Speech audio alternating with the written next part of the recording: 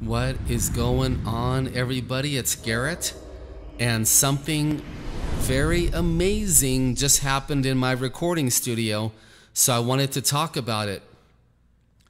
A Christian brother of mine who lives in Oregon, he took a picture of a real demon in his bedroom. He took a picture on his camera, and he sent the 3 pictures to me. And I have them in my computer, on my computer desktop. And I was making a video. My Christian brother and my friend, he gave me permission to make a video with his pictures. And as soon as I started to make the video, now my whole studio set up, my microphone set up, all of the gear is turned on, it's all hooked up together.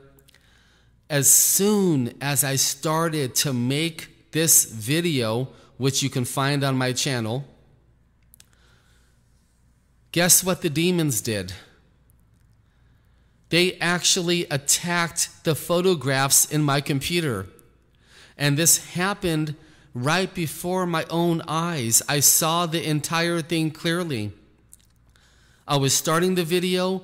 I was taking my mouse, I was about to grab one of the pictures of the demon, and what an evil spirit did is he attacked the 3 pictures and made them all very dark. And I saw the whole thing. I mean, I clearly saw the whole thing. So what I had to do is I had to take the pictures and open them up in Paint and try to make them brighter again, and I didn't have too much success. I could only make them a tiny bit brighter, so I made the video anyway. It's up on YouTube on my channel, and it's the video right before this one, if you want to see the picture of the demon. So why am I making a video about this? Because we need to know about these attacks. I want you to learn that the demons are more real than you think they are. I want you to learn that they are doing more to you than you think they are. That they're coming against you much more than you had ever imagined. Even in small, little, tiny ways, they've been coming against you your whole life.